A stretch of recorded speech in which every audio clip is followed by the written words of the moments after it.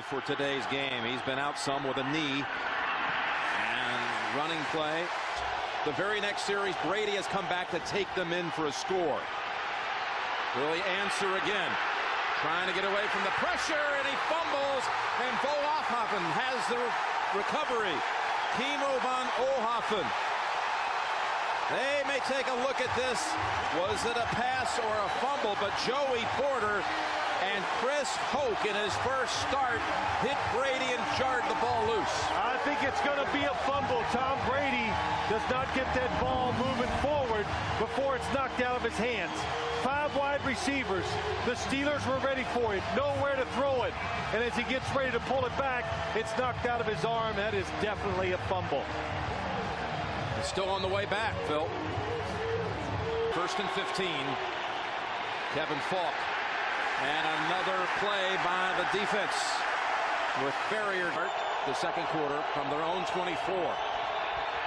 And they get to Brady. Porter.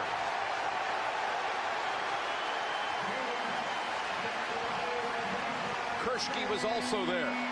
Chris Hope applying pressure. And the last 4 plays for the Patriots, 2 turnovers, a rush for a loss, and a sack. Joey Porter, number 55. Jim, you and I talked last night, and we said, you know, we don't even talk about Joey Porter when we did the last Steeler game. It was Clark Hagan's. It was Chris Foot. Out they come in the shotgun from the 24 to start the 3rd quarter. Underneath they go. Ball is loose. Falk fumbled. Aaron Smith has it. And Pittsburgh recovers right away. Joey Porter knocked it free.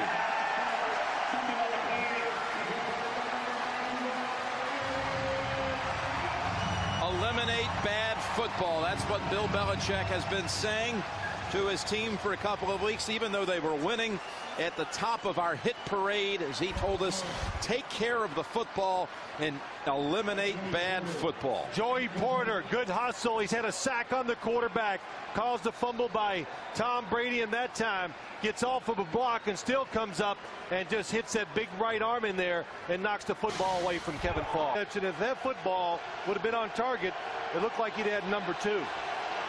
2nd and 20.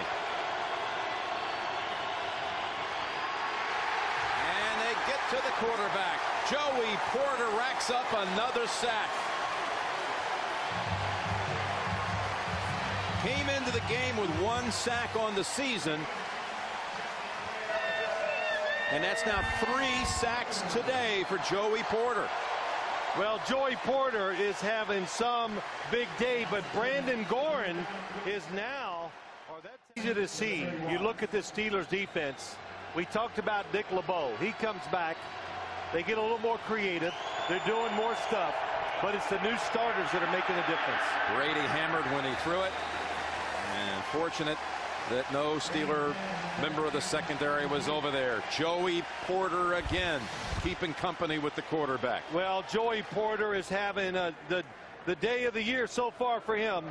Fumble recoveries, sacks, hitting Tom Brady, and the offensive line now, don't forget, it is really shuffled around.